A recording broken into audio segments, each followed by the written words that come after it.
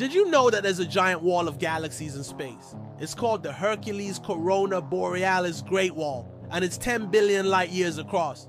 That's about 3 times the size of our observable universe. If you were to look up into the night sky, it would appear as a wall stretching from horizon to horizon, and it's so massive that light takes 10 billion years to travel across it.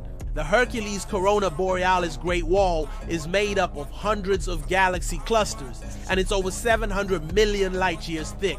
The galaxies within the wall are mostly ellipticals, which are large and smooth and flat, and they're all grouped together in a thin sheet. This image is just a small part of the entire wall.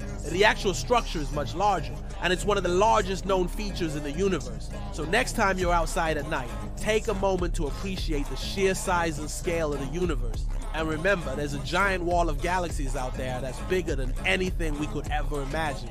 That's 1 minute. See you tomorrow.